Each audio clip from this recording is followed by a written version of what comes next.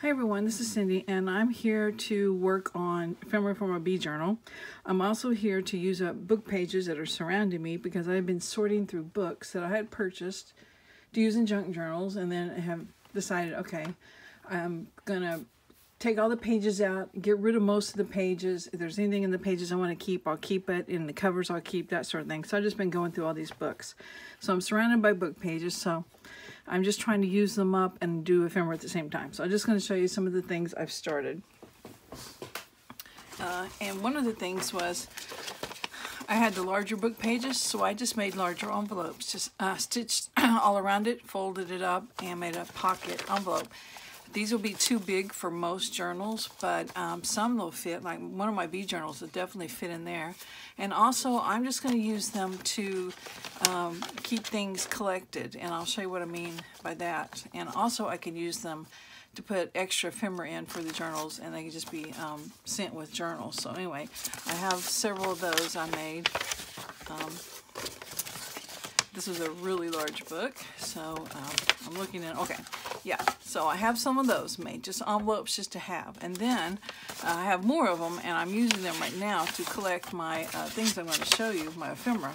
Okay, this one is, I was just sitting there, I had a pile of book pages, and I thought, what can I do? I need, I made the same old pocket 100 times, so what else can I do? So I thought, well, maybe I can make library pockets out of them.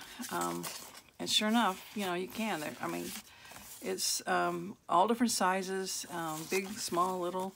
This is from a 5-ring binder on food, and same 5-ring binder on gardening. I just had these old vintage pages. You can see the coloring on them. They're great. So anyway, just a real quick reminder how to make a library pocket. There's many videos out there to show you how, but if you're just sitting in your chair and you got a book like this and you're thinking, I need to use these pages up, you can make some of these real quick. I just kind of fold it however high I want it, however high I want this sticking up. See, some of them are that far up, and that one's not as far up, and the last one I made is great big up. So it just kind of depends. You can always trim it down later if you think it's too tall.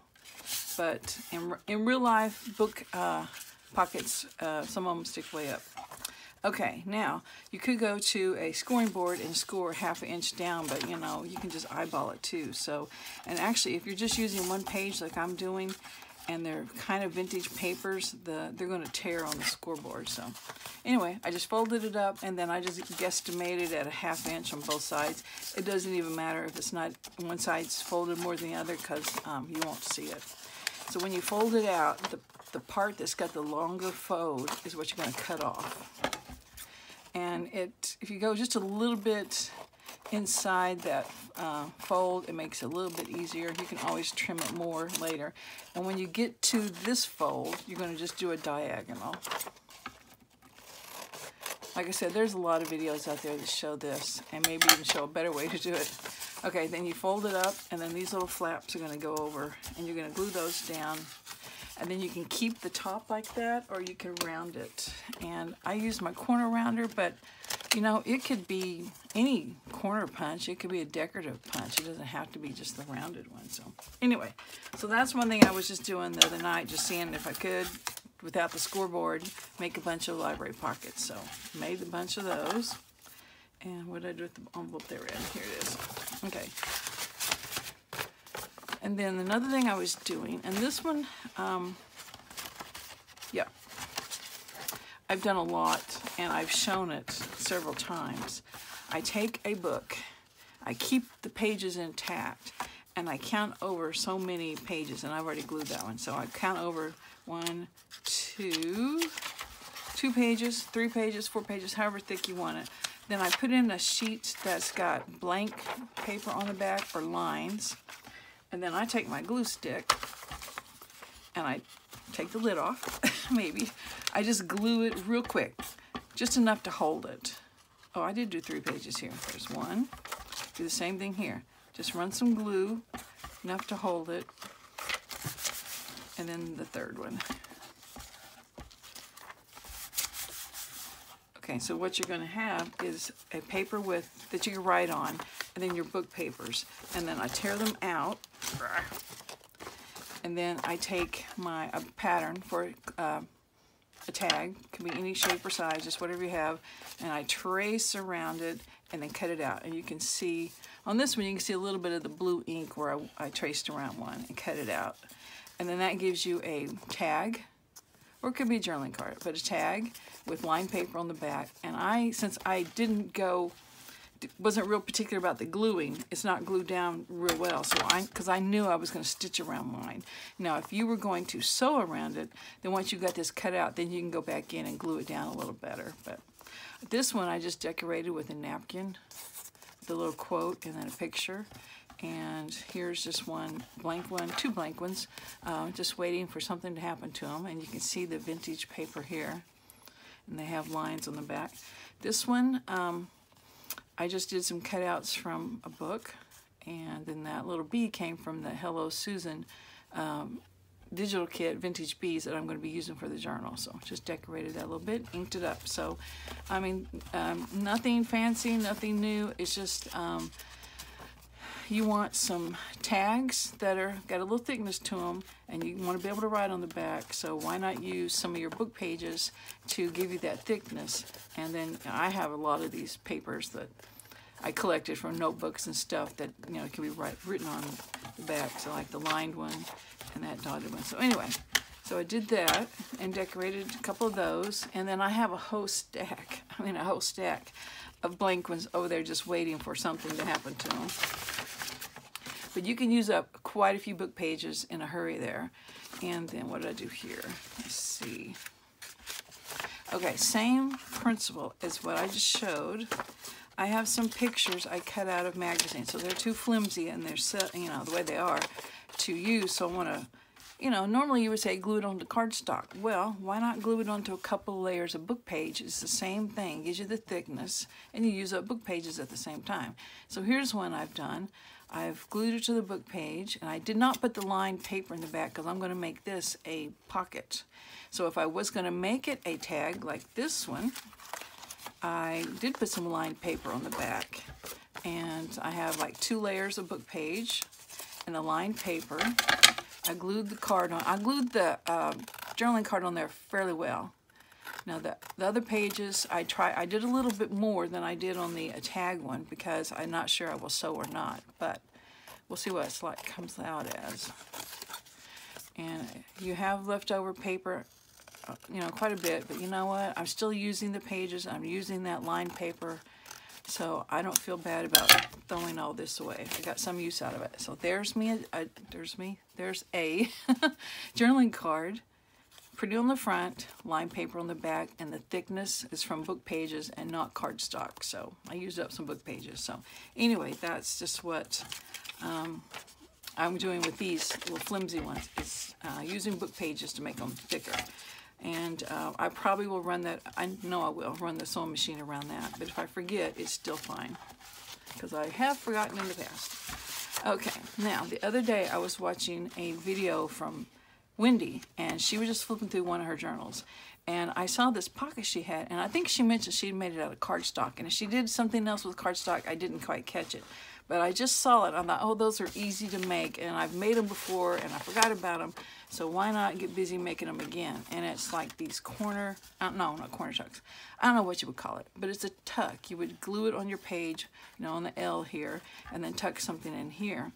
So I thought, you know what, why make it out of cardstock when you got a stockpile of book pages? So these are pretty sturdy. They're as thick as cardstock, I mean as chipboard.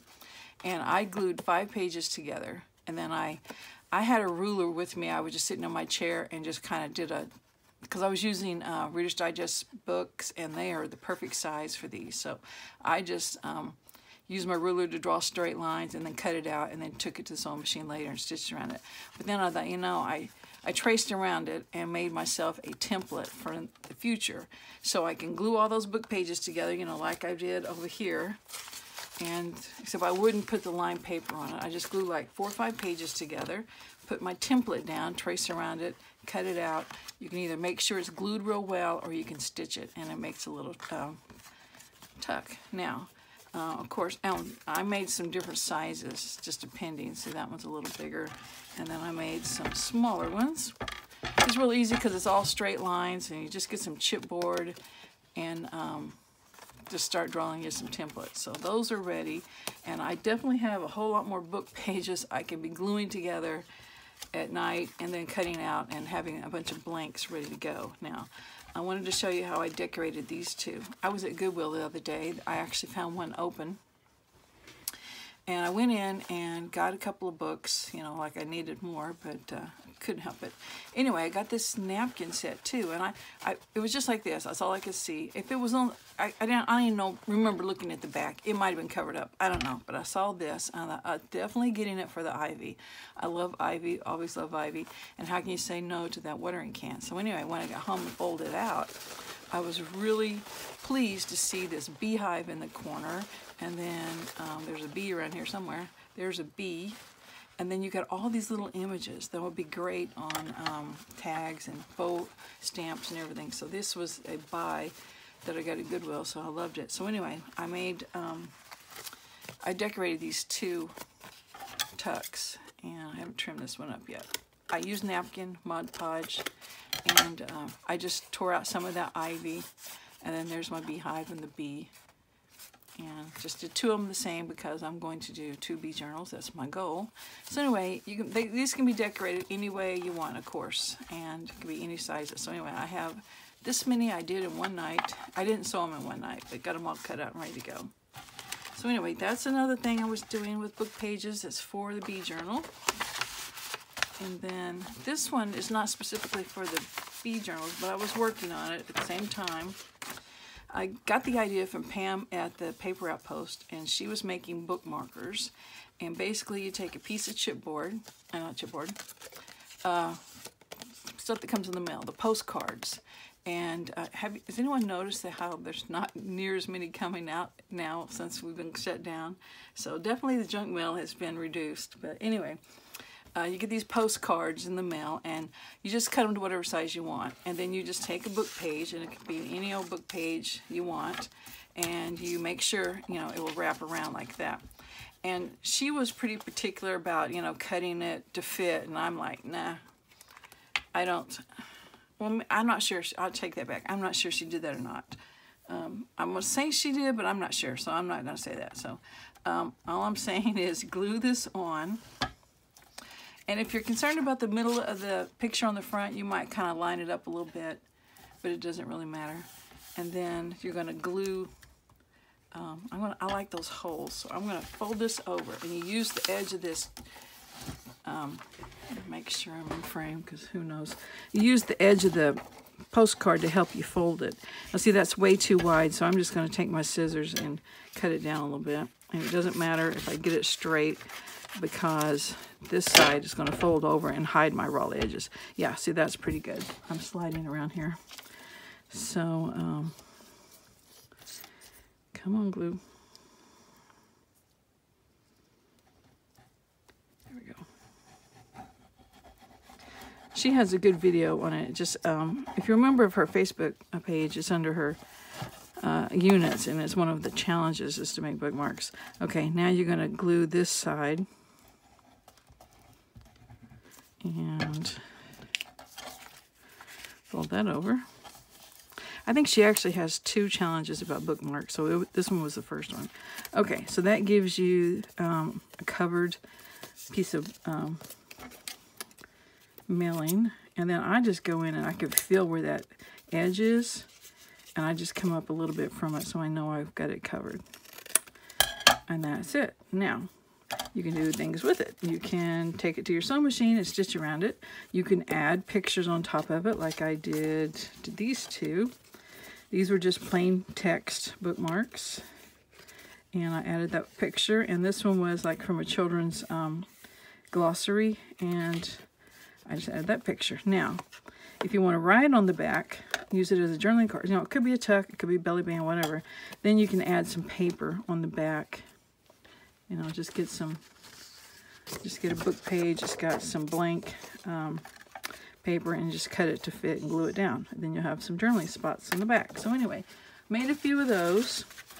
And, you know, I make them and I make them. These are just journaling cards until I'm like, okay, I got way more than I'll ever use. But these are from that old 5-ring binder gardening book. So anyway, I'll put these over here with my blank tags and cards and not cards, journaling cards.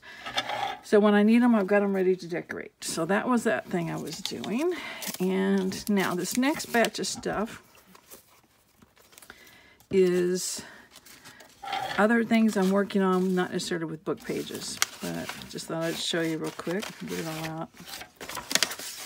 Okay, one thing is I found somewhere these bee playing cards. So I just took some paper, like I just talked about for the back of the bookmarks, tore it to fit, inked it up, and glued it on there. And I used an emery board to kind of rough up the surface so it would stick better. And now I got a cute little journaling card for my book, so I did that. Used up a box of Kleenex. I like the yellow flowers. The colors work, so I'm going to take this to my trimmer and straighten it up a little bit, cut off the puff. I may keep the puffs, I don't know. But I'll straighten it up, and then I'm going to use it as a tuck or a pocket in the journal, so they have that. Now, I was cleaning out, and I found a sack of, I should have kept one to show you, see if you remember them, 3.5-inch floppy disk, the plastic kind that go in the computer.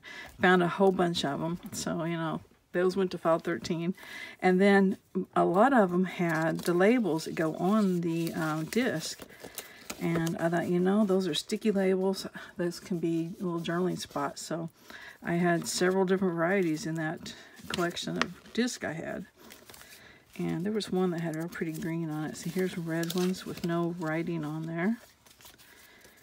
So I thought, you know, you just never know what you're going to find in your stash that you didn't even know you had. See, that says cool disc. So anyway, it's kind of a little dirty there, but those are, I'm not sure what that is. It's not really dirt. Who knows? Anyway, so those would be fun to include, you know, in journals. And then, of course, I made some corner tucks, just folded book page, stitched around it. And then this was something I made out of a guest check, just did different collaging and put that little image on the front. This is a, I showed these envelopes earlier. I made them out of a, it was the bartender's book, and I just stitched them, glued them, and then since they were shiny, I went over them with the clear gesso, which is right here off camera, and then I just put a little collage on there, so that'll be ready for a journal. And then this is a Will It X card, and I've shown these quite a bit. I had them for sale on my Etsy shop till just this week, and a lady contacted me and wanted to buy the cards and the wheel. So I have a few left, but all the rest of them, there were about 3,000 cards left, went to her, and she's got a great project plan for them. But anyway, I just inked around it, and I did 2 different background stamps, 2 different colors of ink, and then I had that image cut from my magazine, and just have a little journaling card for my bee journal. So anyway, that's what I've been doing. I've also been cleaning out. You can't tell it to look at it because, you know, the more stuff you pull out to go through, the worse things look. But anyway, making a little progress. So I will talk to you guys later, and I'm not sure what I'm doing next, but we'll see. So thanks for watching. Bye. Hi everyone, this is Cindy, and I just went to my mailbox and found this little envelope from Robin. I'm calling it a pocket of happiness. She knows I've been needing some pick-me-up, and she sent me another little Happy Mail, so I appreciate it. I even appreciate, really, that great stamp there. It should definitely become a part of one of my journals. Let's see what's in here. I have no idea. She has told me other things she sent was sending, but I'm not sure about this packet. So, oh, another rat card. We have this little thing going on about rats. I just can't understand why people are fascinated by rats. But of course, these are very cute rats and not very realistic rats, thank goodness. So it's a little hello. Ooh, she sent me some embossing. Yeah, that's great. Oh, it's music records. Ha! At least that's what I think it is. Those are fun, Robin. I will have to put those in my stash of music stuff. I finally forgot. Yeah, she found a different embossing folder she forgot. Yeah, that's cool. And I like your card too, Robin. I found a DigiKit on music that I liked. Whenever I first started doing the music journals, I couldn't find anything I liked. And then after I finished them, I found a music kit. So I was debating, oh no, should I buy it or not? Well, I think I just might do it because yeah, I'm getting more stuff, and you know, digging through my stash, I find stuff. Oops, I forgot that, you know, that sort of thing. So anyway, thank you, Robin. This is fun. It was an unexpected surprise today, and I will talk to you guys later. Bye.